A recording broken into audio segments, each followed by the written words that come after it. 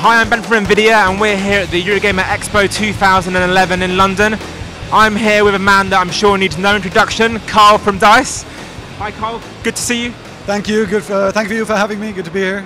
No problem at all. So, the beta launches next week. What are you hoping to get out of it really? Well, I mean, I know some people are complaining it's coming in a bit late, but I mean, it is still very, very important for us. First and foremost, I would like to say that the beta is just the, the first test that we do now, or it's not the first test, but the first test of the actual client software. This feedback that we get in from the community can really help us fix critical bugs that we need to fix now in the last weeks before ship.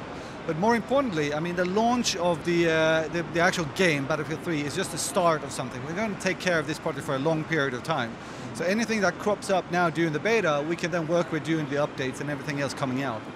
And we need to start doing this now because it takes the time to do that. So the quicker we can get this feedback before the launch, the better for us.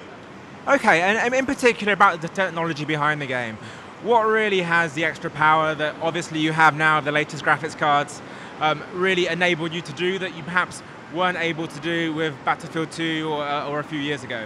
I mean, naturally, the visuals are so much better now when it comes to it, and in combination with we now have the new version of our engine, Frostbite 2, is coming in. Really enables us to use all this power from the graphic cards and the hardware and the PCs, etc. It makes us, the game so much bigger, better, faster in many different ways. It also feels good to be really good back on PC for real now. We're bringing back jets. We have 64 players. We really pushed the PC as a main platform, especially in the beginning of the development of Battlefield 3. So hopefully everyone will start building their rigs at home and really build something that can utilize all the the visual quality in the game. So.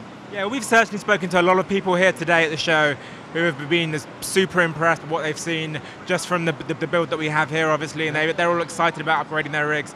It must be great for you to get proper fan reaction at shows like this as well. It's awesome. I mean, hearing back from the community that they actually like what they see. Some people are really into the visuals. Some people are completely snowed in when it comes to audio. Some people are just more about the gameplay, etc. But all the kind of feedback that we get is so freaking cool. And especially at shows like this, where we don't just have journalists and media, which is super cool as well, but then having the actual people, the gamers, the consumers are here playing our games, and it's awesome. Thank you very much, Karl. So I certainly can't wait for Battlefield 3. It's out very, very soon. The beta arrives next week. Stay tuned to ukgeforce.com for more information.